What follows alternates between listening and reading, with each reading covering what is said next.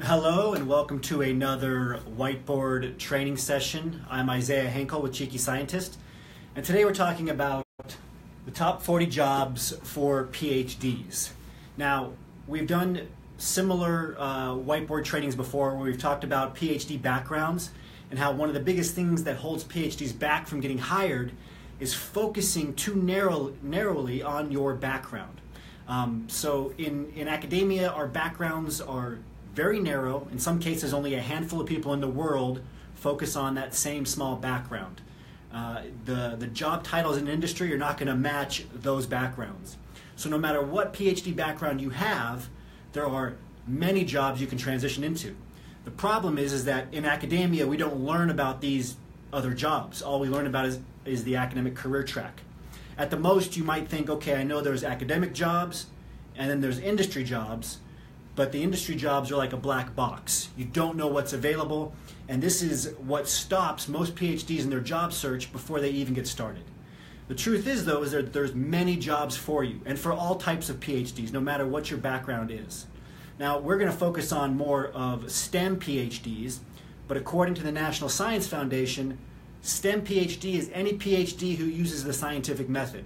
So that includes social sciences, engineering, physical sciences, life sciences, even some of the humanities. Okay, so what I'm going to try to do is give you a kind of guideline to how to start thinking about industry jobs, which industry jobs might be right for you, what are some of the hot industry jobs right now, what are some of the key transition points in terms of careers to start your industry overall career on, and then finally I'm going to read off the top 40 industry jobs currently in industry. So one thing I want you to do, though, is start to realize that in industry there are these kind of buckets of types of jobs that are great transition points for PhDs. Now, in the association, we mostly see PhDs transitioning into four key areas. Into marketing roles, R&D roles, of course, such as research scientist, project manager, and so forth. A marketing role might be a product manager. You might be working with a product. Sales, technical sales roles. These are very, very popular as well. A lot of companies are hiring PhDs into sales or liaison roles. Sometimes it's part sales and part applications. So applications is another type of role. Application scientist. Technically, you could put like medical science liaison under that bucket. There are some jobs that are becoming more and more popular. There are some very hot jobs right now. Data scientist. Now, depending on the company, this could be under the R&D part of the company. It could be other arms of the company. But it's actually the hottest job right now for all PhDs. A recent report came out from MassBio showing that it has increased over 200% in terms of those jobs in the marketplace. Another real hot job right now is a management consultant. It's hot because PhDs are being sought after more and more for these positions where they weren't previously. Same with medical science liaison. Medical science liaison positions used to only go to MDs. Now they're seeking PhDs for these roles. There's a large increase there. Medical writing, we see a lot of PhDs going into medical writing too, very hot job, and regulatory affairs. So regulatory affairs is a top position. But if you're just trying to get your bearings on what industry jobs are available, start thinking about these four areas. So again, there's R&D. Now, PhDs overall, no matter what your PhD is, getting into a research role, a research associate role in industry is still number one.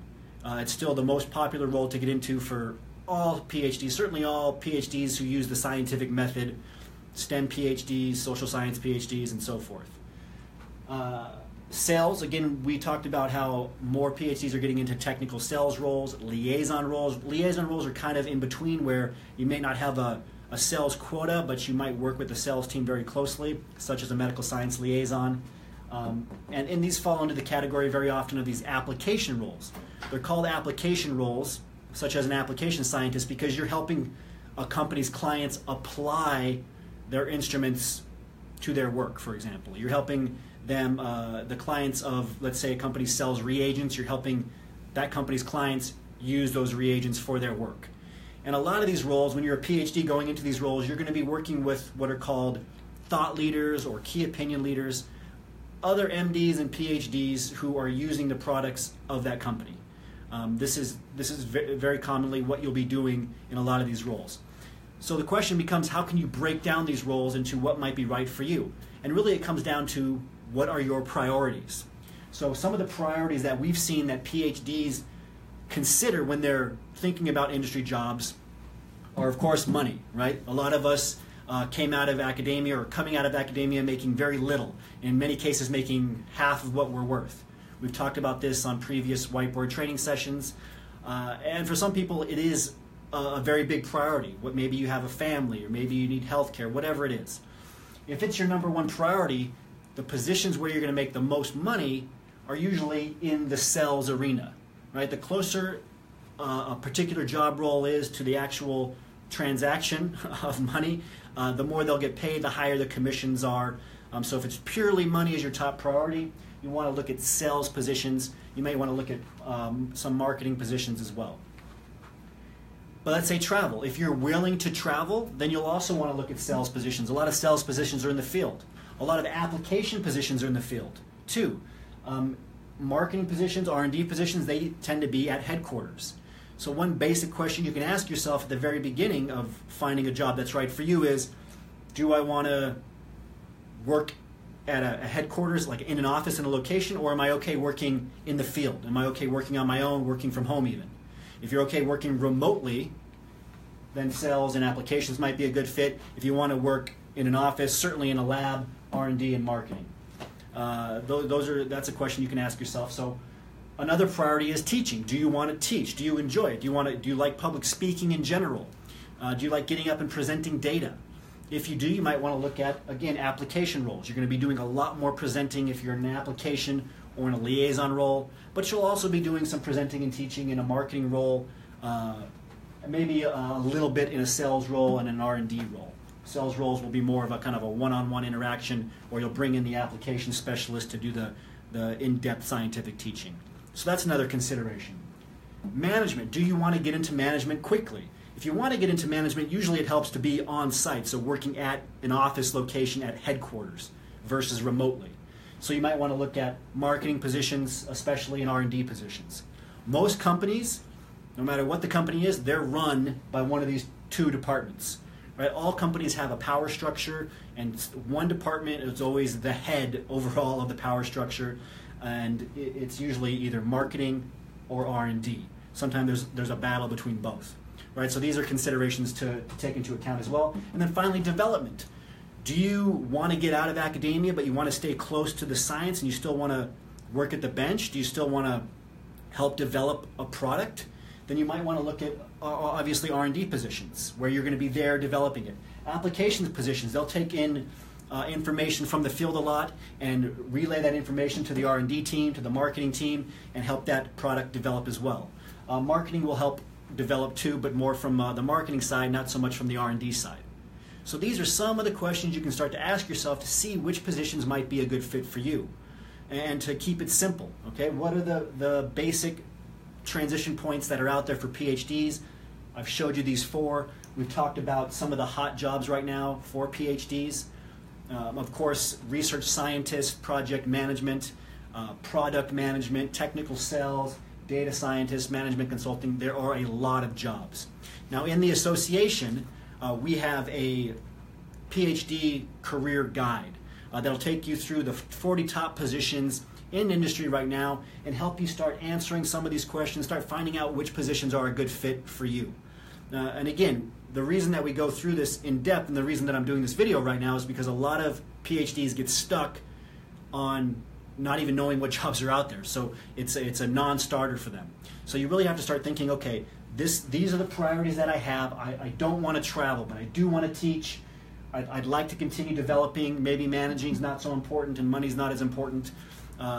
You have to start asking yourself these questions, and then once you can answer those questions, you can start looking into all the jobs that are available.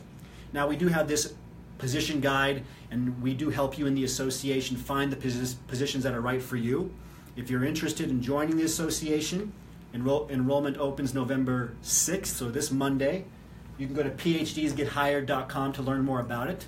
I'm going to read off the top 40 positions for you right now. The full guidebook is in the association, along with our team who will help you find the right positions for you. But in general, there are a few key areas in industry to consider if you have a PhD. The first is in the technology industry, okay? And some of the jobs that are in the technology industry include these 11 jobs. So application scientist, product manager, market research analyst, R&D scientist, technology assessment and alliance officer, R&D project manager, technical sales specialist, capital equipment specialist, operation research analyst, manufacturing quality assurance or quality control specialist as well. These are jobs that we've seen PhDs get into time and time again. So the technology industry, that's one. Now, of course, in the guidebook, we go through them in detail, but I'm just going to give you the titles here. And remember with job titles that there's a lot of variation. So one company might call an application scientist just an application scientist. Another company might call them a field specialist, or maybe a field application specialist, or a field application scientist. There's a lot of variations. There's also another sector in industry under the financial services arm. And there's 3 positions here that PhDs are transitioning into frequently today. Quantitative analyst, equity research analyst, and health economist. So maybe you've never heard of some of those job titles before. They might be a good fit. You might want to look them up. Another arm is under the intellectual property sector. Here we have intellectual property lawyer. Of course, you need an additional degree for that in many cases. A patent agent or a scientific consultant. We see a lot of PhDs transitioning right into these roles. Technology transfer officer and patent examiner. That's a separate role, and we see PhDs going into that as well. There's the writing and editing arm. So there's a marketing communication specialist, a scientific writer and technical editor. Those are interchangeable usually. Scientific journalism, slightly different. Medical writer or medical communication specialist. Those are interchangeable too. Again, that's a growing field as well for PhDs. So we have 4 more categories here. Information and data management. So obviously we have data scientists, which we've talked about, very hot field. Healthcare informatics technologist, or HIT, another popular role for PhDs now. And business intelligence analyst, another popular role. Under the clinical and medical affairs category, we have epidemiologist. We're seeing a lot of PhDs go into industry as epidemiologists. Clinical trials project manager, FDA regulatory affairs administrator, that's in the US. Medical affairs leader or manager. Medical science liaison, another hot field we talked about. Clinical research associate, and clinical data manager. Under the business and strategy category, we have competitive intelligence analyst, intelligence analyst, business development manager, research analyst in a venture capital firm, and then management consulting, another hot job, a popular one. But again, you really want to consider all of these job roles in light of your priorities, what you want to do. We have a lot of people who say they want to be a medical science liaison or a management consultant. Then they realize that sometimes they have to fly to a different country and stay there for 2 months to work on a project, or that they're traveling every week for 3 or 4 days each week. So you have to keep your priorities in mind when you're looking at these different positions. The last category is research policy, funding, and government. So there's science public policy advisor. We've seen a lot of PhDs go into that role as well. Science ethics, grant facilitator, and then NIH NSF program officer. Again, this is in the US and it is an industry program. So hopefully this will shed some light on all of the available opportunities to you as a PhD in industry. There are many jobs there. Working in industry is no longer an alternative career. Okay, academia is the alternative career. There are no jobs in academia. We've gone over the data. The unemployment rates are skyrocketing for PhDs because most PhDs get their PhD or in a postdoc, have no idea what they can do outside of academia. Then their lab loses funding or they graduate and they become stuck, in many cases unemployed. We don't want that to happen to you, so realize all the opportunities that are available for you in industry. You just need to get the right training. You need to find the job that's the right fit. Get into a network where you can get a job referral and get hired. So hopefully this opened your eyes to what's available for you. Hopefully it helped you kind of start to process where you might be able to transition into industry and what your priorities might be, which roles might be a good fit. If you have any questions, please post them on the comment in this post, and be sure to go to phdsgethired.com to learn more about the association, which is a blueprint for helping PhDs get hired, and it's a private PhD-only job referral network, the largest one in the world. This opens up this Monday, November 6th at 8 a.m.